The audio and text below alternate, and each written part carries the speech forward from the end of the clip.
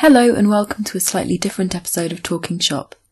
On the 22nd of February, three of us from the new Syndicalist editorial team gave a talk at Loughborough University called New Media for a New Workers' Movement. This is the audio from that talk. We talk about how the new Syndicalist project got started and why, what our aims are, how we relate to current Syndicalist organising campaigns, and what we think the future of syndicalism might look like. It was recorded via lecture capture, so apologies for any wonky sound. So thank you for inviting us to Loughborough. My name is Chris, today Lydia. We are some of the editorial team. We have an editorial team of 5, but us 3 are the people who do the podcast, Talking Shop. So we thought it was probably more appropriate that we come along and talk about the project. So we're going to be talking about a few things today. The idea is we're basically going to talk about what the new Syndicalist project is about, how we operate, what our editorial policy is, and what the principles of the project are. We're then going to talk a little bit about syndicalism as a current within the workers' movement and how syndicalism is interacting with contemporary struggles and how we see our media project supporting and aiding those efforts. And then finally we're going to sort of get out our crystal ball and have an attempt to kind of speculate about where all this is going. Talk a little bit about syndicalism as a tradition within the British labour movement. It's not something that's not really discussed that often, but there is a syndicalist tradition in the British labour movement, and speculate a little bit about what the way forward is. So I'm going to start thinking and talk a little bit about the project itself, where it came from, what its key ideas are, what inspired us to do this. So there are a number of blogs that were existing around the time that I and many other people in the project were becoming active organisers within a syndicalist union, the Industrial Workers of the World. One particular useful blog was one that was based out of North America, used by American and Canadian union organisers, called Recomposition. Recomposition was a space for reflecting on union strategy, for sharing ideas and experiences, and kind of also talking about people's sort of personal experiences and emotional experiences of work. We thought this was a fairly useful thing to engage with. Many of us, when we were starting to run organising campaigns in the UK, we were using recomposition articles and we were sharing them with each other and saying, look at what this person is saying, this is really interesting, this might help you out. We did, however, feel that the left kind of lacked that space, so there are plenty of spaces to go for theoretical understandings and analysis and news, but actually there isn't really a space within the UK left for that kind of critical reflection and organising strategy. So we felt New Syndicalist addressed that gap. This feeds into a much broader mission statement, which, one of the things that we feel that is important to the blog is that we do feel that better educated, reflective organisers play a critical role in building workers' power and shifting the balance of power in our workplaces away from the boss and to the shop floor and the workers. So we wanted to very deliberately aid organisers on the ground with that view, with that aim in mind. So, in terms of our philosophy, and this kind of rolls into our editorial policy, there are 3 things that basically we expect to see in the content that we publish to the blog. We produce some ourselves, but actually increasingly people come to us as contributors and we try and support them to produce material that we think is going to be helpful.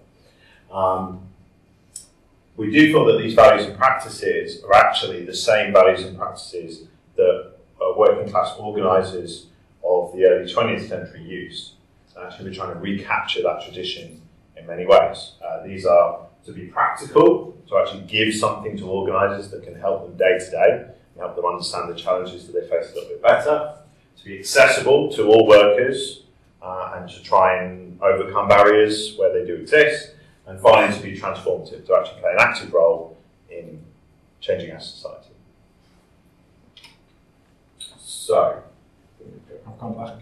Yeah, fine. What does it mean to be practical? Well, we aim to directly support the work of organisers on the ground, particularly those who are organising in challenging contexts. So a lot of our content is about ununionised labour, migrant labour, and particularly recently about work in the gig economy. These are areas where there hasn't been a lot of organising work before, and actually a lot of people working in these sectors don't really have a voice in the workers' movement. So we like to give them that voice and also reflect on the things that we can do to practically support organisation in that area. We do feel that theory and analysis is important, and we feel that the content that is produced for the blog should have a sound analysis that grounds it. We're anti-capitalists, we're materialists, but we feel that it should actually always contain concrete and practical proposals for action. That actually there should be something at the end of every article that says, try this, this is a way forward. Finally, we do have a policy of not engaging in sectarian attacks on other groups. We don't feel that actually on the ground that these are useful things to do. There is a space for political debate, for political disagreement, but the blog is not this. And actually our interest is workers' unity, and in that spirit, we tend not to publish content that politically attacks either individuals or groups or organisations. No, we just do that on the podcast. Yeah, we just do that on the podcast. So, what does it mean to be accessible? Well, we tailor our language and our writing style to our intended audience. So, we always think when we're publishing content to the blog, our reader is someone who doesn't have either an informal or formal political education. So we need to break down terminology so everyday people can understand it, but also this applies just as much to people who are kind of trade union organisers, that often they use loads of acronyms, loads of specialist terms, not necessarily academic terms, but terms that require experience within the trade union movement. We would like any worker to be able to read one of our articles and understand what's going on. So we tend to avoid that, and actually you'll notice a lot of the podcasts when we invite guests on, the first thing we often do is push them to clarify some of the terminology that they're using, so it becomes more accessible to our audience. Our pieces are deliberately short, and we tend not to publish lengthy analysis. That is because, sort of as an operating principle, we always consider, could this article be reasonably read on a bus journey to work? Is this something that because we feel that that's how people consume media today, and that's the majority of how working class people consume media, so we need to fit to those expectations. We do encourage the idea that you don't need to be an expert or an intellectual or specialist to write for the blog, and actually you have a number of formats that make writing for the blog a little bit easier. We published quite a while ago, actually, early on, a piece about sex work from a sex worker. And it was part of a series called What Does a Union Mean to You? And it's a set number of questions that we always ask marginal groups or people who are not normally represented by trade unions to answer. And they said in their feedback that they really appreciated having a format that allowed them to write, that they struggled for years to be able to actually write about their own experiences, and having that set format allowed them to get across their point of view in a way that was a little less daunting than an empty page. So those formats and those series that we use are a way of kind of making writing for the blog more accessible as well as consuming it. And finally, lately we've been doing a lot more audio content. That's because that's an acknowledgement of the changes in the way that people consume media. Podcasts are very popular, and we wanted to meet those trends. But also, as someone who spends a lot of the time in a car driving to and from work or looking after my son, actually having audio content allows me to participate in the debates and discussions of the workers' movement in a way that I just wouldn't be able to if I had to sit down and read a journal article or read a book. So it's trying to sort of break down and make it as accessible as possible. And finally, the ultimate aim of all of this is to be transformative. We want to equip organising and activists with the capacity to shift the balance of power in their workplaces, and we hope that every article does that in a small way. We hope that actually the content demystifies organising a little bit and emphasises that it's not this kind of superpower, that actually there are very concrete steps that people can take to organise their workplace, and there are challenges and there are barriers, but these are we can overcome them with experience and reflection. And finally, we do have this broader vision, and our aim is that New Syndicalist, although it started off as a space for members of the industrial workers of the world to reflect on what they were doing. We actually have a much broader understanding of our place within the trade union movement now. And we've had quite an open dialogue with many different organisers from many different organisations. We spoke to people from R&T, UCU, NEU, Hope Not Hate, recently published an article on our blog as well. And we're hoping that actually that's a way of promoting the idea of syndicalist methods and syndicalist tactics within the wider trade union and growing the influence of those ideas for our movement. Okay, so Lydia is now going to talk about how this relates to contemporary organising and base unions. Cool. Yeah, so I'm going to talk about current syndicalist organising projects and how they relate to the New Syndicalist project. It's going to be a bit London-centric because that's where I'm from, so that's what I'm experiencing at the moment. So there's obviously been a kind of a big resurgence of grassroots union organising over the last few years. That's sort of mainly centred around and led by migrant workers who are often in kind of precarious forms of work. So in London, those workers are being organised through several kind of very small unions. So that's IWW, IWGB, UVW and CAIWU, and a couple of those are split from the IWW, which is boring. So the workers that are being organised through those unions are cleaners, security guards, food couriers, private hire drivers, and recently sex workers, sort of among other groups.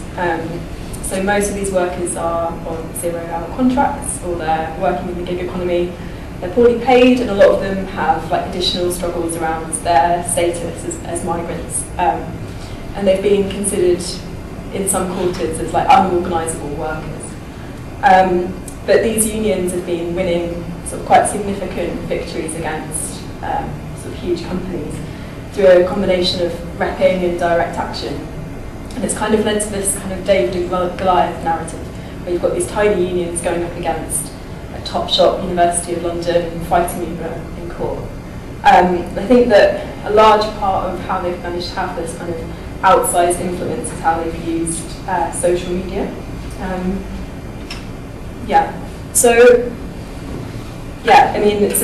Their use of social media has kind of meant that these organisations, the companies they're in disputes with, can't dismiss them as insignificant. So they've used social media to sort of mobilise large groups of supporters for pickets and demos. For instance, the really well-known one was outside Topshop and John Lewis in support of a sacked worker, who I think we'll see in this video, and who was literally in the last couple of days potentially winning a 75 grand settlement, which is amazing. As well as kind of living wage demands. These actions are then filmed and circulated on Facebook and Twitter, and sort of seen by thousands of people, which has the effect of shaming these companies, which is kind of part of their strategy, but also hopefully encouraging other workers to sort of fight back at work. This kind of DIY approach to media is giving a voice to workers who we often talk about, like I'm doing again now, but who we don't hear from directly that often. So the current IWW organising campaign is with food couriers in the gig economy. So delivery and Uber Eats riders mainly. They're not classified as workers, but instead classified as self-employed under current employment law. That and the fact that they're a kind of atomised workforce, they don't have a fixed place of work, creates quite a challenging organising environment. From my perspective in London, this has kind of led to an ongoing process of evaluating strategies and tactics that are being used and then adapting them when we need to. A good example of this came about towards the end of last year.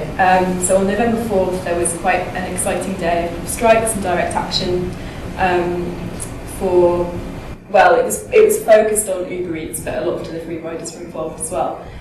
And so it was decided that we would hold a meeting at the IWW office in central London with the couriers that we'd kind of built these links with as we were building for the strike.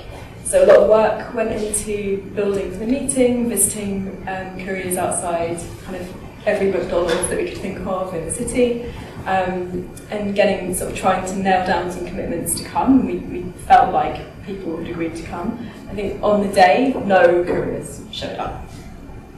So that could have been a really demoralising moment and could have maybe kind of dissipated all of the energy that the branch had built up around this. But I think what the branch did next was really, it was just really positive. It was people kind of recognised that an attempt to formalise this network that we built up through WhatsApp wasn't really going to work, wasn't the best use of our time as a branch. So the focus recently has been on kind of building more contacts, repping workers who've been all of these workers are suffering abuses at work, but workers who've been particularly victimised, leafleting, and more recently a monthly newsletter has been developed. So this has led to another strike earlier this month, and just before Christmas there was quite an exciting raucous occupation of McDonald's. So that's kind of a snapshot of this very kind of flexible, quite reactive organising that's happening at the moment in London, but I think also replicated through the couriers network across the country in cities where couriers are organising. So this campaign is definitely not the first attempt at organising couriers in the gig economy. Couriers have been organising themselves since the inception of platform-based employment.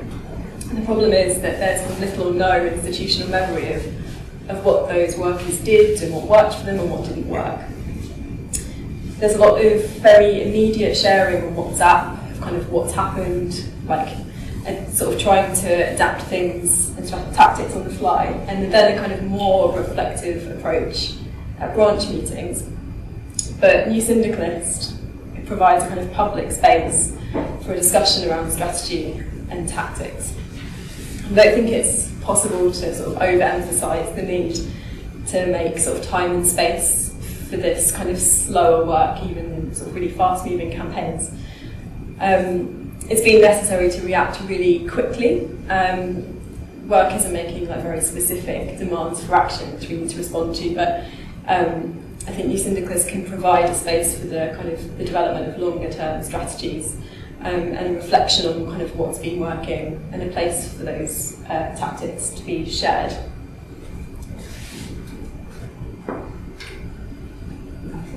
Oh, sorry. Yeah, that's all right. So.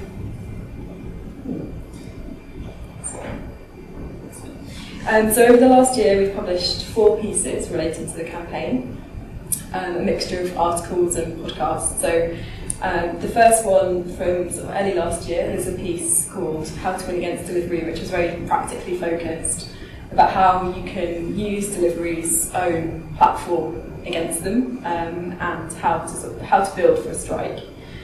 In November we interviewed an organiser from the IWW Courier Network who talked to us about this network unionism model and about the international future of gig economy struggles. We interviewed a woman who's working as a courier and as a courier organiser in Edinburgh when we were having our Too Many Men series. She talked to one of our editors about organising and working in a predominantly male workforce. And more recently, Andy, who's in our editorial collective, wrote a really great piece, I thought, about the recent Valentine's Day delivery strike, which he was involved in organising. And again, it had this real kind of practical focus, talking about kind of how the strike was built and sharing very concrete advice. But it was also written immediately after the strike had taken place, and so it had this really great excited feeling about it, and I felt like reading it that it was quite an inspiring thing to read. I think that's maybe that kind of more quite emotional account of organising. There's not an awful lot of space for that on there, so I was quite pleased that we could share that. As Chris was saying, our aim is to steer clear of just overly academic or theoretical discussions, in favour of hearing from people who are actually doing the work, doing the organising. And I think everything that we've published on the Couriers campaign so far has been a kind of first-hand experience from somebody who is a courier, is an organiser, and they've written or spoken to us in a really accessible way. And I mean, I feel like people could read those pieces, listen to those podcasts, and start organising with careers in their area, kind of based on what they'd learned, which is, I think, fundamentally the point of what we want to do with the Syndicalist. So that's, I feel like those are the things that we've done well. Obviously, we could improve. One of the things I'd really like to see is us giving a platform for more marginalised workers, migrants who are working in the gig economy as their only source of income, because I think most of the people that have contributed so far have been kind of young white British workers, many of whom have another job or have at least kind of other options. Maybe one way we could do that is more on-ground audio-based reporting. Because I think at the moment, although the goal would be to have like migrant workers writing for us, I think if we're realistic, we're not reaching those people with the Syndicalist at the moment. Although that should ultimately be what we should be working towards. Which is kind of linked to this idea that I think we could probably do better at publicising ourselves, which it feels a bit uncomfortable, I think, but the project's only useful if people know about it. I mean, I think our readership levels are pretty good, but we could obviously always improve them. And then I think the other really important thing we could do is talk about the conflicts that come up sometimes around like race, gender and sexuality when we're organising with workers of different social and political backgrounds. In Andy's piece about organising strikes on Valentine's Day, he talked about how really right-wing views and porn videos sit alongside sort of strategic insights on the career WhatsApp groups. Just the other day I saw a career outside my work. He had a Bolsonaro sticker on his box. A lot of the workers are Brazilian.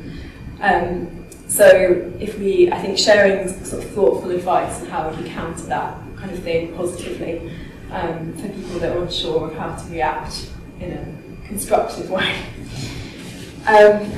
So although our focus is on career organising in the IWW, other radical unions are doing really exciting, innovative organising in lots of different sectors. So I guess the aim would be to provide a platform for reflections on strategy from UVW sex workers, IWGBs, private hire drivers, and Kairou's cleaners as well. Yeah. So basically on this one, I drew the short straw, so I have to do the crystal ball gazing bit. But before I do that, I want to sort of spend a bit of time talking about what the past of syndicalism in the UK really is. The British tradition of syndicalism is very much based in the existing tradition of trade unionism.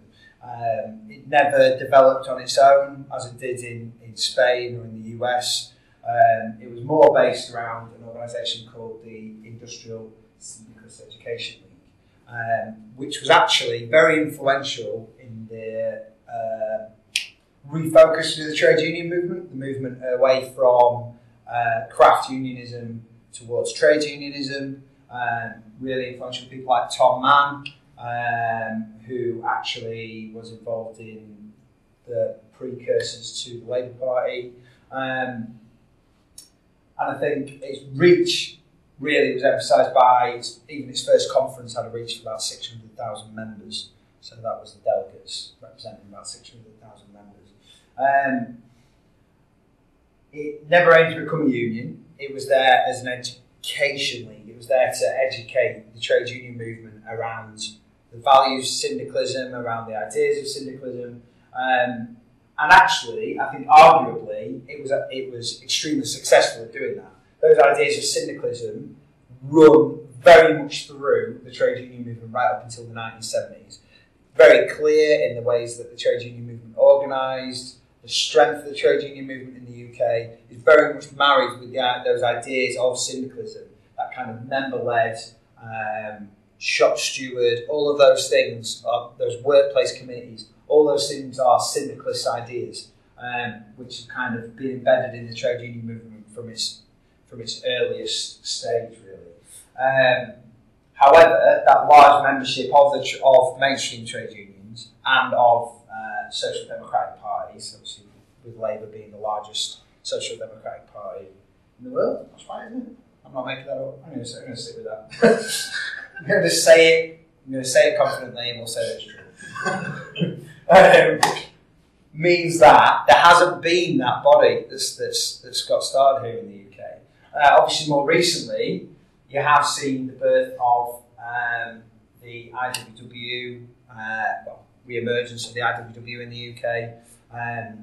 But even then, we're talking small scale. I mean, that concentration of syndicalist power has never happened here. There's never been an industry that's been dominated by syndicalism or any particular area of the country where syndicalism has really had a real strength. Unlike in the US, where you've had really strongholds for the IWW, workplaces where the IWW has a long history, CNT in Spain, same there, where you've had industries dominated by the CNT. That's never happened here and still doesn't exist today. Obviously, there's been a lot of media coverage of the base unions and syndicalist unions' involvement in the service sector and in the courier industry. However, even then we're talking real small scale. You know, as far as the overall picture of the number of people employed in those industries, we're still talking really small scale.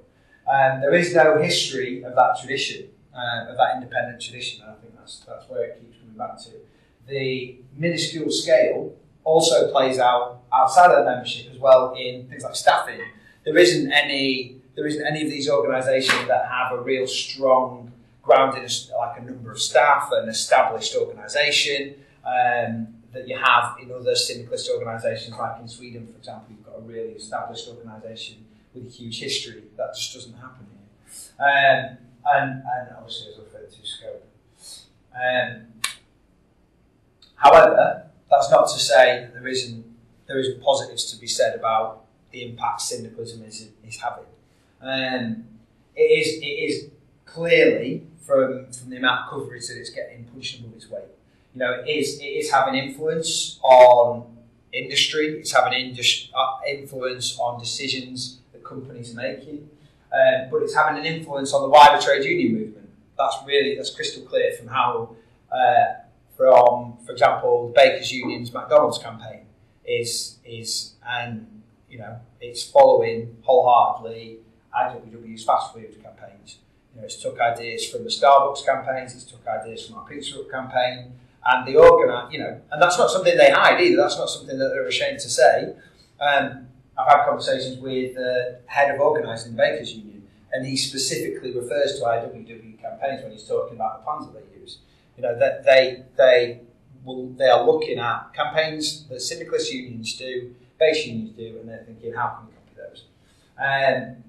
That media coverage, as Lydia said, has been absolutely essential there. But the victories as well, you know, those big wins that mainstream trade unions look at and are jealous of. You know, the fact that in 2011 we got a national level pay rise for Pizza Hut. You know, that's something that still is relatively unheard of. And that ability to organise in those places where other trade unions just can't get into. And I think that is a lot to do with the tactics, a lot to do with the fact that we look more like the people working in those industries. Our membership in the syndicalist movement is something that the trade union movement is 100% jealous of. You know, you look at the age, activism, diversity in the syndicalist movement. Not perfect by any stretch of the imagination. There's still huge issues with it, but it is a million miles away from what the mainstream trade union movement has. The mainstream trade union movement, just for example, 1% of trade union activists and TUC unions are not white. 1%, and that is blown away by when you look at campaigns like the cleaners campaigns in the base unions in London have been carrying out. You know, it's completely different. So mine's quite short. So now I speak really quick. Now we'd be interested in answering any questions. I've maybe got two related ones.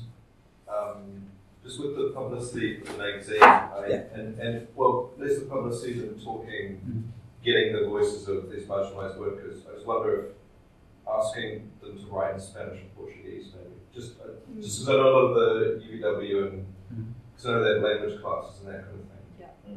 Where you to do that. The other question was, what you guys are doing seems to sound a lot like Labour notes in the States.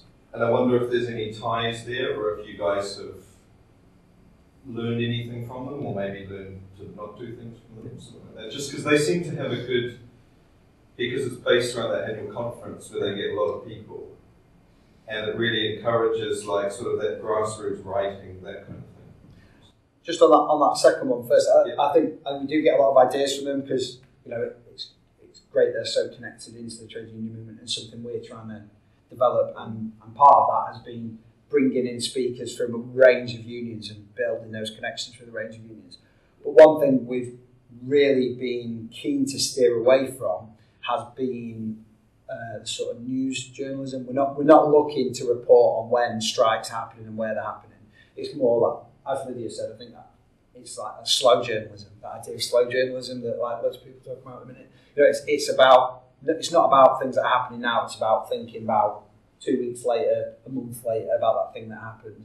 And I know it's really not there, but like one phrase that I always chuck around when we're having these discussions is the idea of being the economist for the radical trade union movement.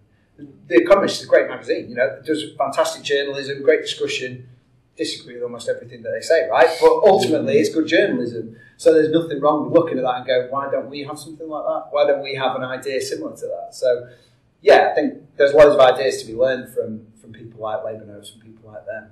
But we're trying to do something a bit different. Yeah. Someone want to say? We'd love to develop more multilingual resources. We're often beholden to the time and energy that people volunteer, but it's certainly something that we've. There's actually a number of our articles which, although not very helpful for the organising happening in London, they're in German language because there's a partner project in Germany called New Debate who like our content and have translated it. So yes, certainly that's an area that we'd like to expand and develop. It would be nice to have multilingual versions of most of the key content we produce, again driven by that accessibility. So if anyone's organising German language speakers, we're sued for like America in like the late 1800s. I think we got that like German immigrants. Then we're the place to go. Anyone else? I guess I kind of wonder, kind of two things, like whether you think like the class composition that is brought about from precarious employment, whether that plays in directly to syndicalist principles, and has there been any attempt from more mainstream unions to kind of co-opt or absorb these initiatives in any way? Well, when we spoke to Chris, who was the career organiser in Scotland, he mentioned that the trade unions had attempted to imitate some of the career organising that they were doing, but generally done quite a poor job. I think there's probably a variety of reasons of that. I think certainly a TUC union has a great deal more resources and a great deal more funds, and also full-time organisers that a syndicalist union won't have. But they often don't have the mindset that a syndicalist organiser will have. They also have servicing commitments that often actually take them away from organising, and actually those servicing commitments are often a priority in the organisation, or at least a legal obligation that they have to fulfil. I kind of feel that, well, certainly like my path to organising had many crushing defeats on the way, and I think people who grow up in base unions have a much more resilient mindset when it comes to organising.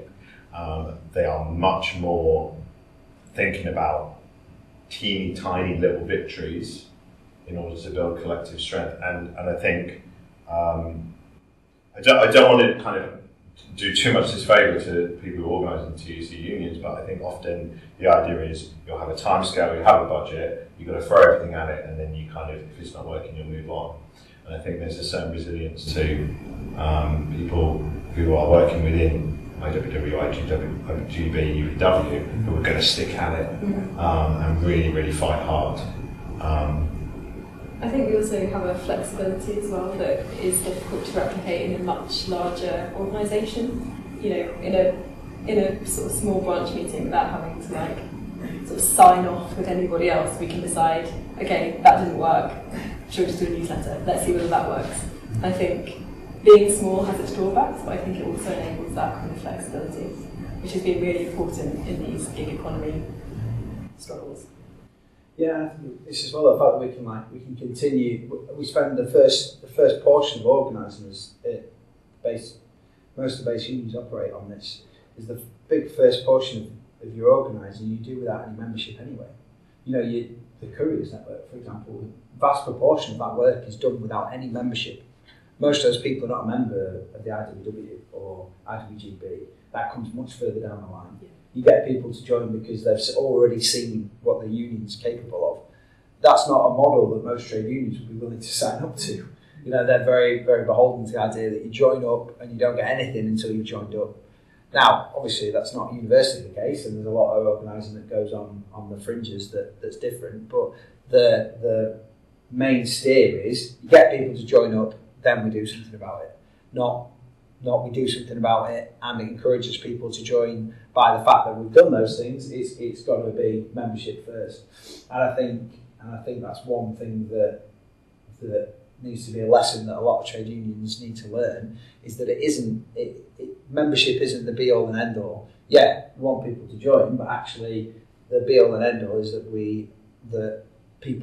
working class people have confidence to be able to stand up for themselves. And actually, once they've seen how we do things, then they'll join anyway. You know, and it's just a different way of looking at things. And I think that plays into the first part about your question as well, about the changing class composition. There isn't that base that just exists, that just naturally exists, massive workplaces, etc. You know, they still exist. There's still those massive workplaces, but there isn't that working class community that you can just rely on for continuity. You know, there isn't that community-based memory of trade union activism anymore. You know, it's part of what we try and do is create somewhere where things can be remembered and ideas can be remembered. But there isn't that memory that just automatically passes on to people that you need to be a trade union member. That isn't something that people just pick up innately. You know, we have to start from scratch with people, and actually confidence is where it starts, way before anything else.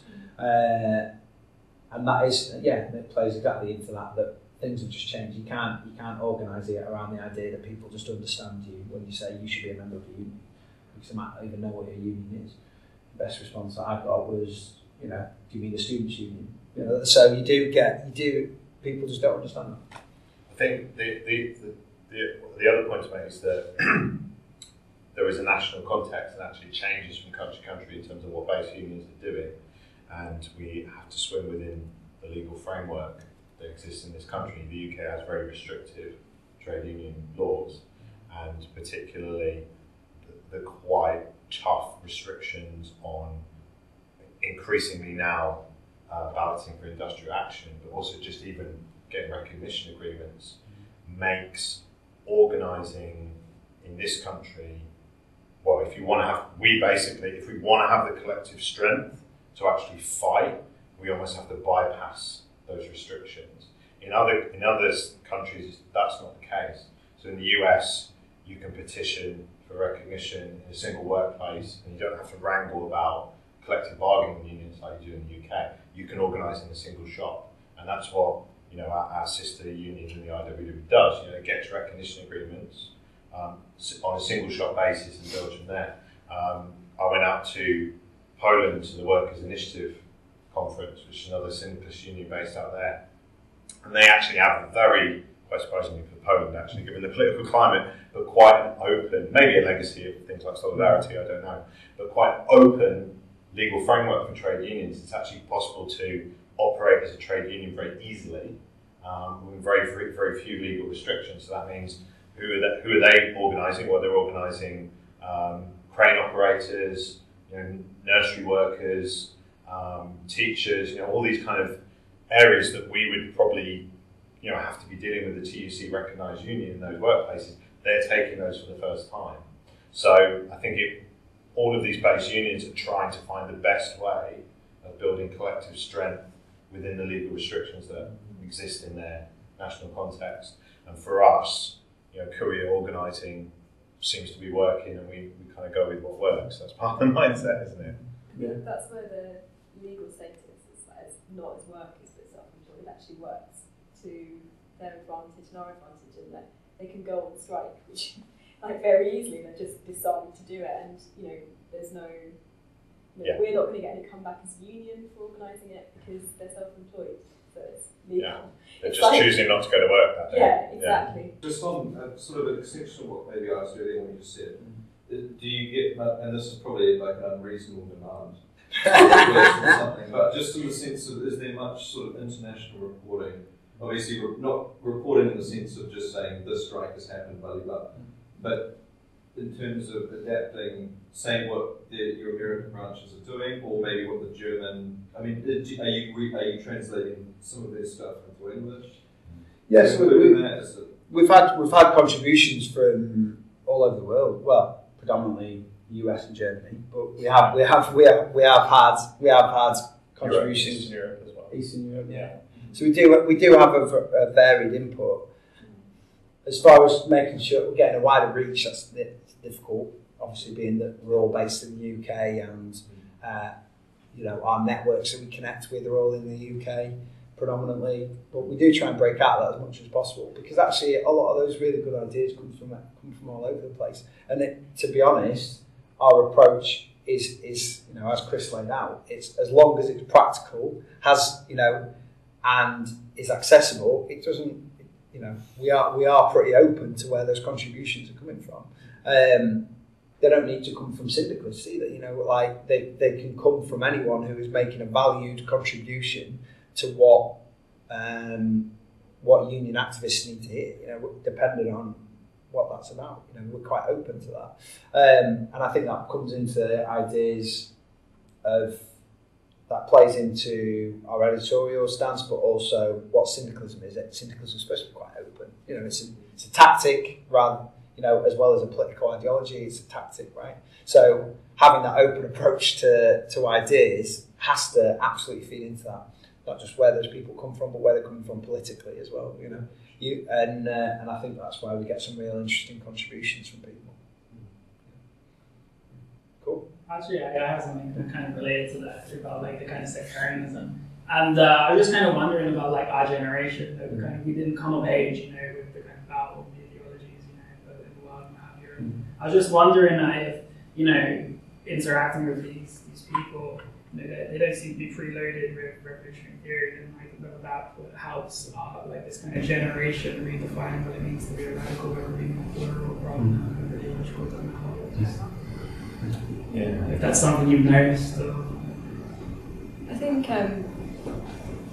with the career organising, it's interesting because I mentioned about the Bolsonaro thing, and this is something that organising in North London have picked up on as well. But there are these Brazilian workers who are absolutely up for just taking really taking direct action, and they're really seriously radical about the organising they're doing, but have this seemingly really contradictory opinion about basically supporting a fascist, and that's when we've talked about this in the London branch, we've kind of this idea that you were talking about, that Dave was talking about, this show don't tell approach to sort of explaining what a union is, just doing it, and people getting people on board with us that way. I think the hope for us is that through seeing solidarity in action and building bonds with people to the point where you can sort of start to challenge some of those kinds of ideas.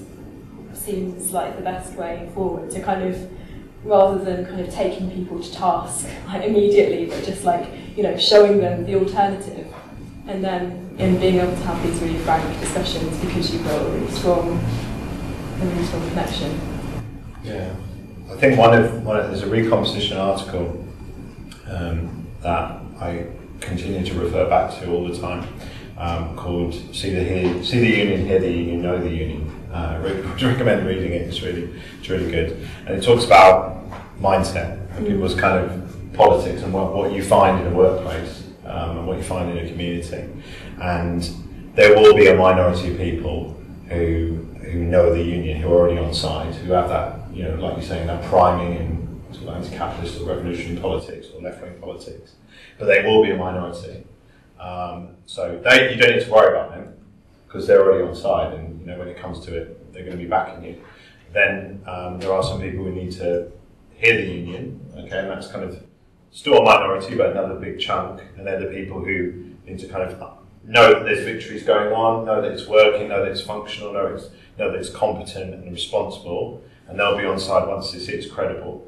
And then actually the vast majority of people need to see the union. They need to see the union in action, and they actually need to see things being won. You need to see people acting in solidarity, and like you say, like actually feel solidarity. And I think that article was intended just as a kind of analysis of a workplace, but I think it applies just as equally to wider society. That actually organising is an educational process, and part of the mission of the blog is to equip organisers to bring that process to people, and hopefully therefore bring them towards the politics and the ideas that we want them to, and hopefully shed away some unhelpful politics and ideas that they come to us with. Yeah. And I think that's like, it's a sliding scale as well, because actually one of the things that's always attracted me to syndicalism as an approach, and one of the reasons I'm so passionate about what we do, is because of its pluralistic approach. Syndicalism has always had a really wide input as far as activists. It always has, you know, throughout its entire history as an idea. It's had, you know, a full range from anarchists to people pushing for parliamentary or presidential victory. You know, it has always had a wide range of people. You know, I myself am a Labour Party member and a syndicalist, and I don't see those things as contradictory. You know, I see syndicalism as a fantastic way to build class strength and to build the power of the working class, but also I have no issue with being a Labour Party member. You know, and I think that's one of the reasons why it so successfully brings people together, because it fits into that idea, as you quite rightly said, you know, people who look at these arguments over needlessly nitty-gritty arguments over ideology and just go, I don't have anything to do with that, and instantly walk away. And we try and avoid that, although, you know, I don't like making jokes about sectarianism and making jokes about other organisations, but mainly because it's funny rather than I actually mean it. So, yeah. Thank you for listening to Talking Shop, a podcast by New Syndicalist for trade union activists and organisers. If you'd like to listen to previous episodes or review our other content, please check out our website, newsyndicalist.org. You can also keep updated on future episodes by subscribing to our podcast via Acast, iTunes or Stitcher. While you're there, why not leave us a review to help us find more people like yourself? If you have a suggestion for future content, would like to submit your own ideas, or would like to discuss any of the ideas raised in this or previous episodes, please contact us at newsyndicalist@gmail.com. Thanks again. Bye!